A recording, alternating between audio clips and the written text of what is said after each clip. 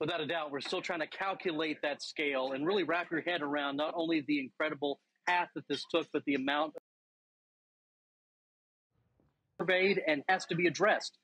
Volunteers and the resources that are trying to get into these areas to reach the people that have been affected by those storms, and that work continues around the clock. I'm here inside the Seven Oaks Christ on the outside of town here in Mayfield. They do have electricity, and their church has been prepared for disasters like this to swing into action. That's what you see behind me. You see church members here that have been grilling. Inside this kitchen alone, they've prepared about 500 meals today. They have volunteer teams that are out in the community right now that are doing damage assessments. They're also helping with relief efforts. And I spoke with Mable Cooper. She came through these lines just earlier today. She was affected by this. Her home describes a little bit about her experience as she was coming through here to get some help.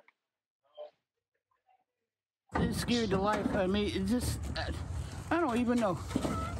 I'm so disembobulated, I don't even know. All I know, I'm still here. God left me here. I'm still here. My granddaughter was there. And like I told her, I said, well, I guess this is it. She laid across my lap. And we sit there, and the house moved and moved and moved. And that's all I remember.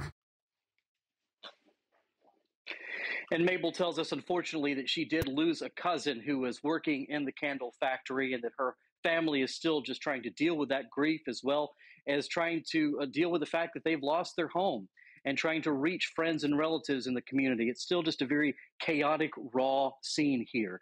Meanwhile, this is another example of the help that is on the way and the help that is swinging into action. This is one of the supply rooms, and anybody who's in need here in the community can just simply drive up to this church. They'll be met with a hot meal. They'll be asked what they need, and all of these clothing items, toiletry items, the basic necessities that so many people are needing in these first few hours and days, they'll be met. And this is just one of several congregations in the area that are swinging into action to do what they can. Ian.